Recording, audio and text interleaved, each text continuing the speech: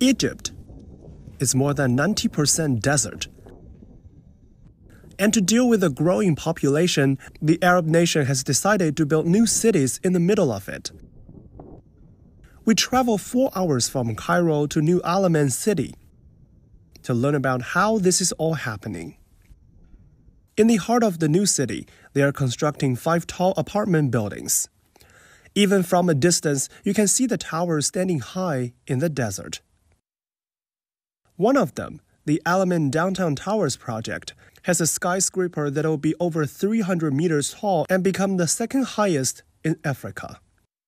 All of this is part of Egypt's plan to make modern green cities. So let's start with the design. The weather here gets strong sunlight and is very dry, so we designed the Alamein project as if it's an oasis in the desert. But it's not just the design. They are also doing things while building to make it more eco-friendly. When you are standing in the middle of the desert, the scorching heat is really burning your skin, and that means staying cool indoors also wastes a lot of energy. And the Alamein Downtown project built by China promises a solution, adding 1 more layers of material inside the wall to keep the heat outdoors. Chief designer Fan Xinfeng showed us the material. It's common in China, but new to Egypt. The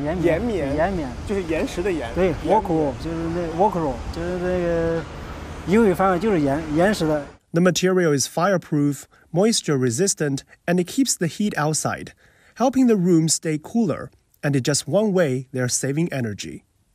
We are using low-carbon, environmentally friendly methods at all stages of this project. For construction, we are using aluminum forms that can be used more times than wooden molds, saving a lot of wood.